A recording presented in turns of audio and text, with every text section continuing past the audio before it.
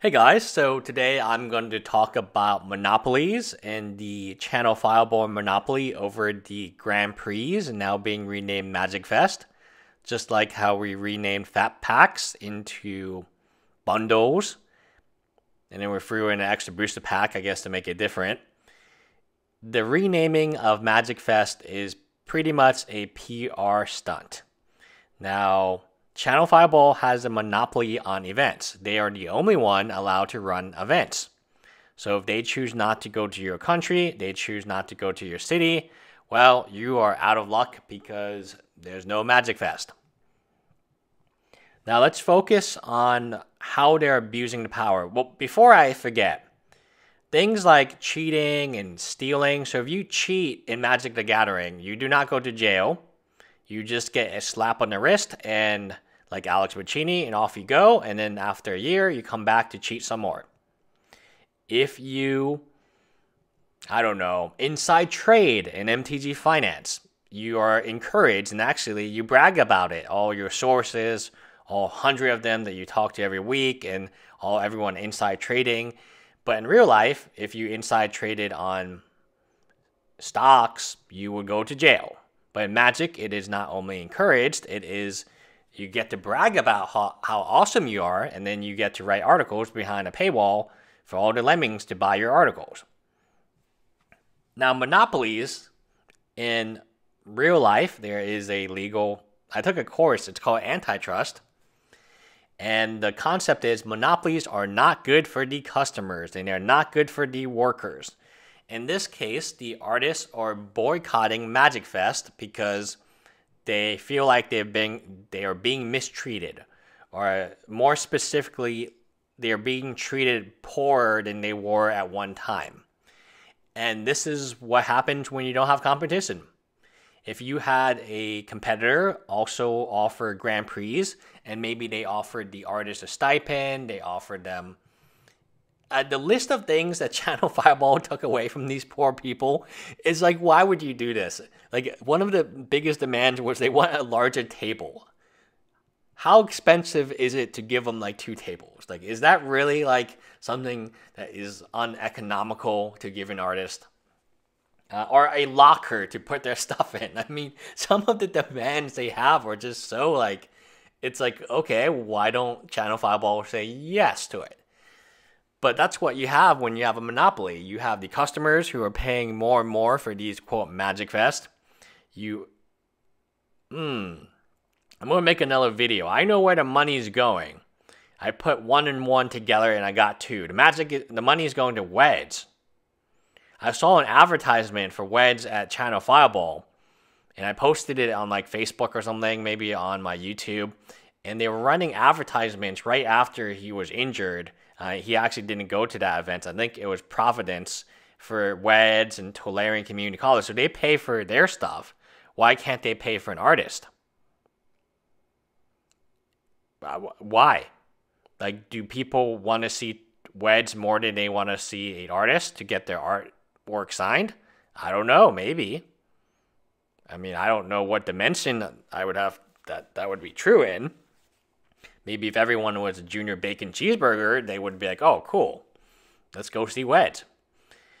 But anyway, back to my point. The artists, which in this case are employees in quotation marks, because we all know that no one's an employee. The judges are not, quote, employees. The artists are not employees. They are classified as vendors now, and they're no longer even guests, are being mistreated. Now, I agree with this. This was the same hypothesis I had about Christine Sprankles, the cosplayer, that Unsleeved Media. I think, I would disagree with him on.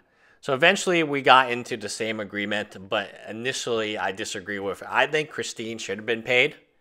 And I think that she had to turn to Patreon because she had to get money. And that's totally, cosplay is very expensive. And if you look at cosplayers who are not Magic with 100,000, I was looking at this what was it? Fake Grand Order cosplayer, and all she would do is Fake Grand Order, or Fire Emblem Heroes, duh. She did both. So she was doing Fire Emblem Heroes and Fake Grand Order, as you guys know. Those are my 2 favorite mobile games that I would spend a lot of money on. And she has it down. I mean, she's probably making 60, 70K a year based on her Patreon, selling prints and stuff. But that's because she has 120,000 followers on Facebook and a lot of Patreon support.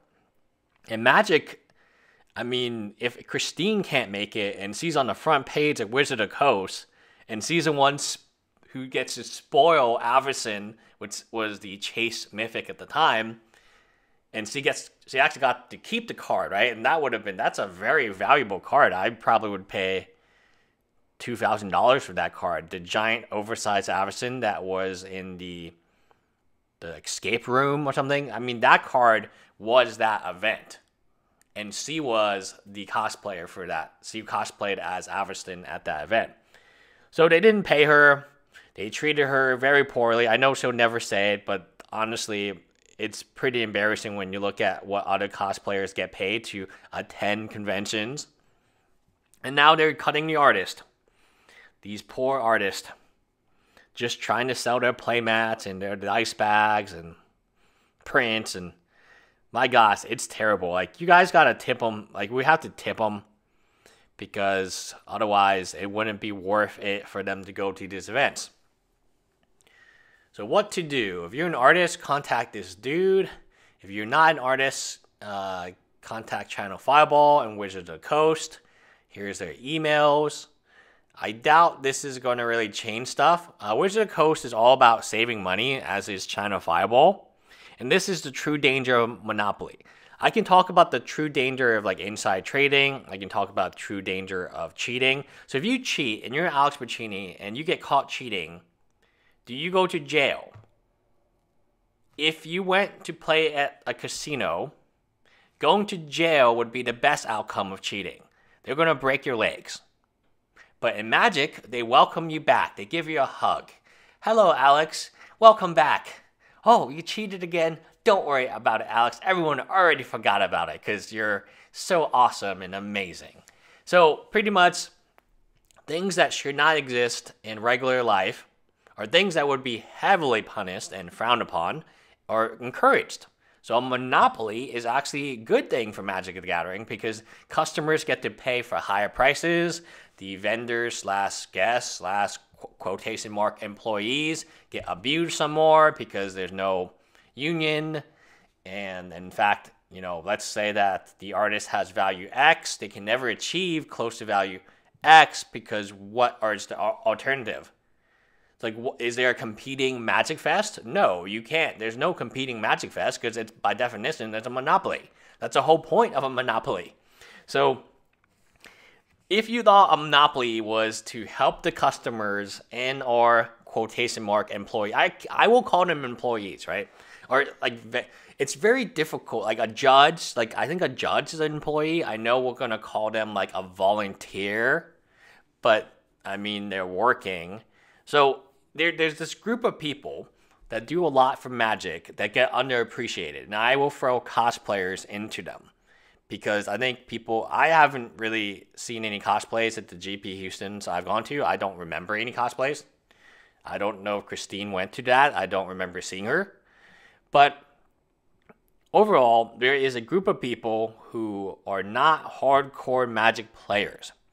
And these people are segmented and kind of isolated into like, oh, artists. It's nice that we have artists, but if we don't take our deal, goodbye. Cosplayer, we're not going to pay you. Goodbye. But the one person they will pay, or sorry, professor, I meant not pay. I mean, you would get spun. So the definition of what I think getting sponsored is and being, having to say, oh, I received this free product. I received a free plane ticket. I received a free hotel. Wizard of the Coast classifies that as a gift. And that is a taxable gift. So for the Pro Tour, when they give you a, quote, free plane ticket, you pay taxes on the plane ticket. I don't know why we have to create this new segment for Tolarian and Wed and whatever other content creator needs to come to bring all the casual players to, I don't know, side events. I mean, they advertise WEDs on Facebook ads. They paid for someone to make that ad, and they paid Facebook to post the ad. And I saw the ad. It's real. They thought that having a picture of WEDs would somehow convince a bunch of Magic players to go to their Magic Fest, or at the time it's still called GP, a Grand Prix. But they didn't think they should pay the artist. You know, if WEDs and Tolarian really wanted to stand side by side with the artist, they would actually just ask for the same thing. They wouldn't ask for a plane ticket stipend. They wouldn't ask for a hotel stipend. They wouldn't ask for free events and all this stuff. They would say, hey, make me a vendor. And then they would get a table and a booth, and they would sell some stuff. Maybe even like for photographs. I don't know. Maybe $5 a photo. What do you guys think? Think that's a good idea? That's a joke from another video. So overall, this is the danger of a monopoly. Monopolies should not actually exist. In America, at least, they're not considered good for the customer, and they're not considered good for the employees either. So when a company, like in the olden days, where you had steel and Rockefeller, right? Was Rockefeller the railroad dude, or was he another dude? Was he oil? But if somebody has a monopoly on oil, then they can pay the oil workers whatever they want them to pay. Okay, you don't want to work here? We'll get someone else to work here. Goodbye. You want to make a union? Goodbye. We'll hire some people to break your leg. Hey, customer, you don't want to pay $2? Well, you're not driving today. And that is Magic Fest in a nutshell. You don't want to pay that expensive $70, $80 for a Magic Fest? Goodbye. Artists, you're complaining about having a small table and you want a big table, but we will charge you extra for that big table? Goodbye. We'll find someone else. And that is the true danger of a monopoly, is the customers are hurt, and so are the, again, quotation mark, employees. Anyway, bye guys. Oh, the only people not hurt are the junior cheeseburgers.